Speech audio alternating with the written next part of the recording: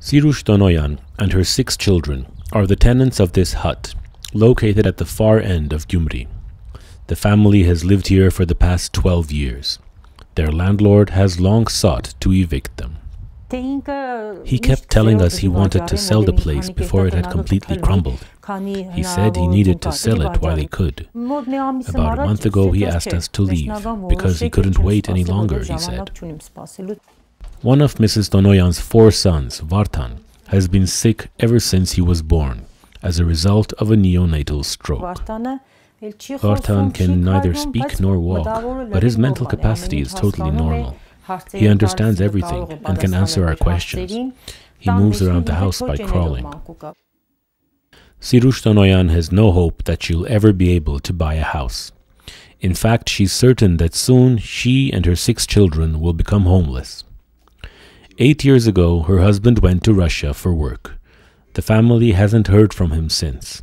Their monthly income is barely enough for scraping by. I earn $115 a month. We also get $85 in government assistance and some aid for Vartan. What we receive for Vartan is only enough to buy his diapers. He can't do without diapers. As for the rest of the money, I spend it on electricity, water, and food. There are no amenities here, and there are lots of rats, which scare me to death.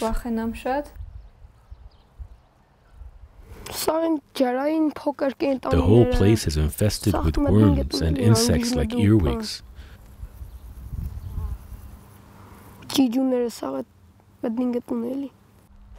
All I wish for is a new home, so that my mother won't suffer so much. Mrs. Tonoyan's oldest son has just returned from military service. He hasn't found work yet. As for her oldest daughter, who works as a designer, she doesn't make enough money to help support the family. I don't believe in miracles. I don't think they happen. But I'm still hopeful. Yesterday, when we were talking to you, you said Vartan loves cars. Vartan likes computers, but he doesn't have one. Definitely, though, he's crazy about cars. Does he like cars like this one? Yeah, it's nice, isn't it? I think he liked it. See if it opens. Go ahead, open it. Open the other one too. What's that? Take them out. Can you do it? Well, these are the keys to your new apartment. Thank you so much. Sit, sit. The Armenian American benefactors wish to speak to Sirush Tonoyan personally. Do you remember? I came to meet you a few months ago. Afterwards, I told my wife and family about your situation, and we decided to give your family a present. We wish you great health in your new home. May you all enjoy it together. Thank you very much. How do you feel? I'm moved beyond words. Did you expect it? Oh, no. Well, we lied to you a bit, but for a good thing. Finally, we'll have a nice home. Let me say that your new apartment is fully furnished and has all the appliances you need. It also comes with a bathroom and hot water.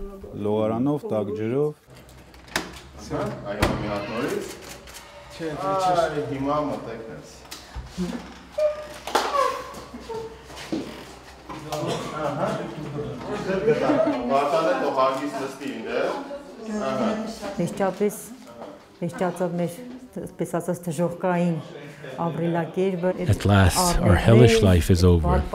Those rats, those horrible conditions. At last we have a bright, furnished home. I hope those awful problems are behind us for good, and my children and I can start a new life. I'm also glad my son Armen completed his military service and returned home.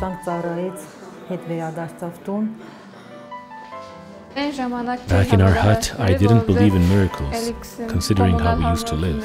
But now that we're here, in our new home, with all its amenities and comforts, I've actually started to believe in miracles. There are still numerous families in Gyumri waiting for a miracle. but the resources to end their plight remain limited. For the moment, housing assistance priority is being given to only the most vulnerable. Priority is also being given to families of soldiers killed in the war, as well as soldiers and officers who are currently serving in the Armenian army and their families.